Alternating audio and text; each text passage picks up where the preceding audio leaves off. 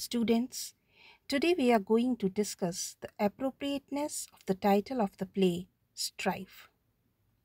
The title of a play should be short, pointed, and precise and should suggest the main theme of the play. And in this respect, Strife is an appropriate title for this play. Strife means disagreement or conflict or discord of some kind. In this play, Galsworthy manifests the main cause of conflicts in society, their effects, and the way to end them. It shows us that all struggles arise due to lack of harmony or understanding. They cause tremendous waste and suffering, and they can only be ended if both parties agrees for some kind of compromise or conciliation. The play is concerned with industrial strife, but what it suggests applies equally well to all other forms of conflict. In this play, the conflict between the employers and the workers of Trinartha Tin Plate Works is presented to the readers. The workers demand higher wages, whereas the directors reject their demands. Therefore, the workers go on strike. The union considers some of the demands excessive and so does not support the strike. Still, the strike goes on for more than 4 months, causing big losses to the company and suffering to the workers and their families. In this play, we see that the conflict develops at 3 levels. Firstly, the personal level, then the group level or class level, and the ideological level. At personal level, the main cause of the conflict is that the two sides or parties are led by men of strong will and determination who refuse to budge an inch from the stance that they have taken up. On one hand, there is Anthony, the chairman of the company. He is a capitalist, and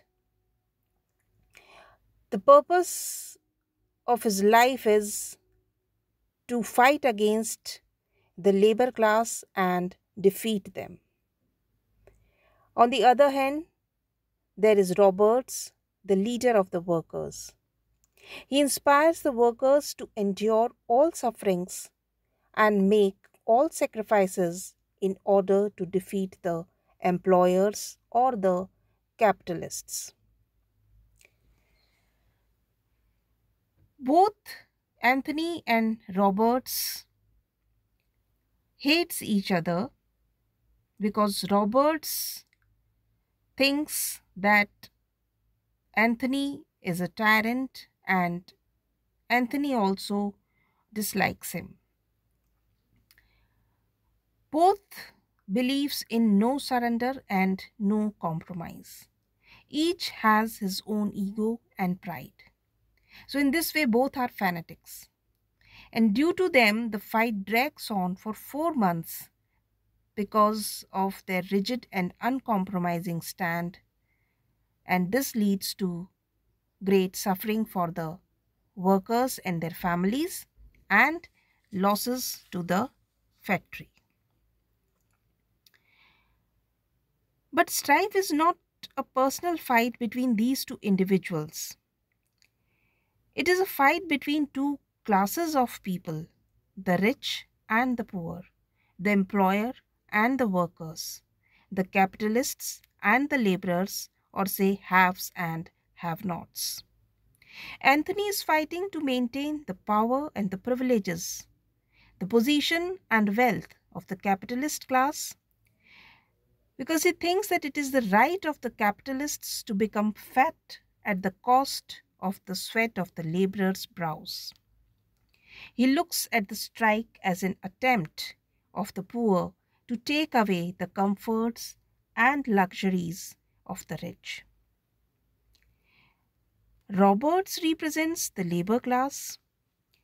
He looks at the strike as a part of the struggle of the working class against the monster of capitalism, which has been sucking their lifeblood since time immemorial. Thus, strife presents the eternal fight between the haves and the have-nots.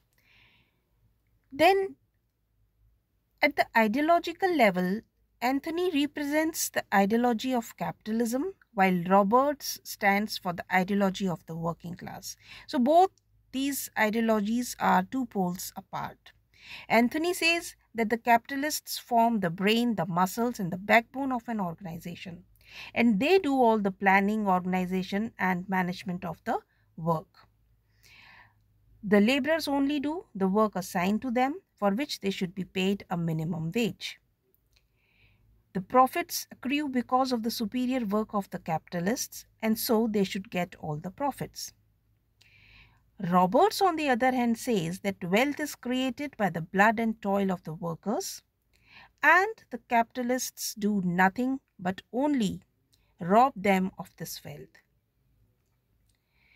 For instance, we can say that uh, it was Robert who discovered a new process, and he was paid only 700 pounds for it, while the capitalists got a profit of 100,000 pounds out of it.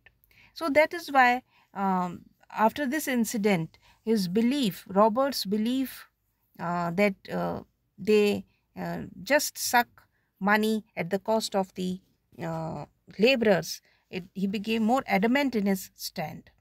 Robert feels that the robbers should be made to surrender their profits to the workers, who are the real creators of wealth. So these three levels of strife, at personal level, at class level, and at ideological level do not appear as separate struggles in the play. Galsworthy has beautifully fused them together. Anthony is not only a strong individual, but he is the spokesman of the capitalist class and the ideals on which they work. Roberts gets his strength from the fact that he is fighting for the rights of the laborers to enjoy the fruits of their own hard work and toil. Thus, we see that the entire play is concerned with strife in various forms and at various levels. Galsworthy shows us the disastrous consequences of strife and indirectly suggests how we can avoid them. Strife, therefore, we can say, is the most appropriate title for this play. That's all, students. Thank you.